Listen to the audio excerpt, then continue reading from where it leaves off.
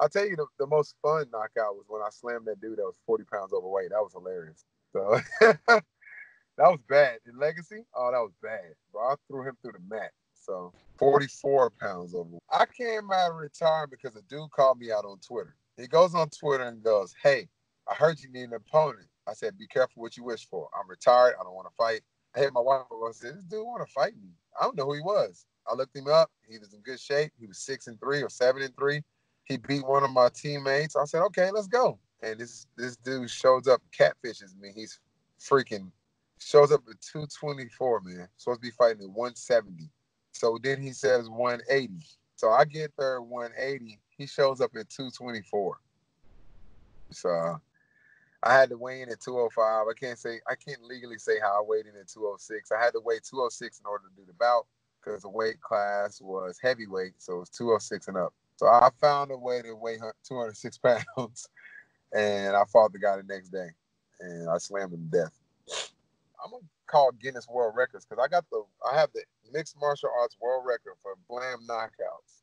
Nobody has as many slam knockouts as me. I believe it's 4.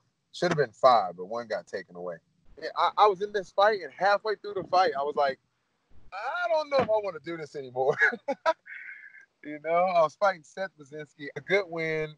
I haven't won a fight in 2 years, and it was kind of mentally draining. And I really realized that's it. That's really, I feel like that's the best I can get. Nothing against Seth. Seth ain't is not about to get in the UFC and win a UFC title. He's always going to be a tough guy. But if my tough fight is Seth Baczynski, it's time to hang him up. That's a good win. I'm not going to be beating these badass 22-year-old 185 pounders.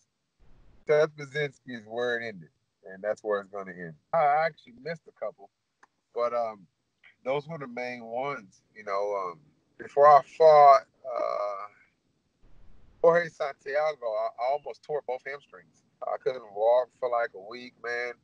We need the money though. A lot of people understand this. Let me break down MMA math for a lot of people. Like when I fought in Bellator, I made good money. I'm gonna tell you right now, Bellator paid me damn good. Bellator and World Series. But I only fought one. For Bellator I fought a lot, but for World Series I didn't fight much at all. When I fought for World Series in 2013, I beat Jorge Santiago. I made 30 grand. That's a lot of money until you divide it by 12. You know what I mean? And not even counting paying the coach, just paying which ended up leaving me with about $24,000.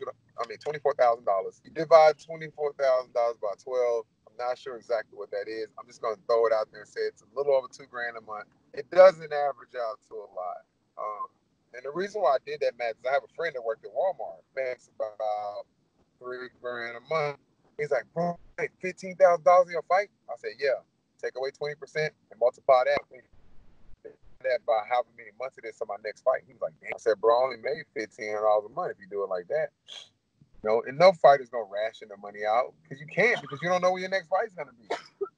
So man, the pay is just it's hard unless you in the big money, 50 grand, 100 grand a fight, which is what the top 2 to 5%. You struggling, man. I got in the UFC early. I'll tell you this: the UFC paid me the least. My first fight was 6-6. That was in 2010, and that was their minimum. I made 6, 8, 10, and 12. Um, and that was about it. When I fought Falco, 6, 8, 10, yeah, 12. I was at 12 and 12, which wasn't a lot. So when I got to the World Series, negotiations went really easy. I was like, hey, just match what the UFC would have paid me in my last fight, and we got a deal. And they were like, cool. I love Ray Safo, man. I wish I could have fought for him a little bit more, but I caught them in the early phases before they got the PFL going. I think the PFL is the best thing going right now for fighters. I do. So it's the playoffs pay well. I mean, it's a lot going on. I think all these organizations are good. There's more options now.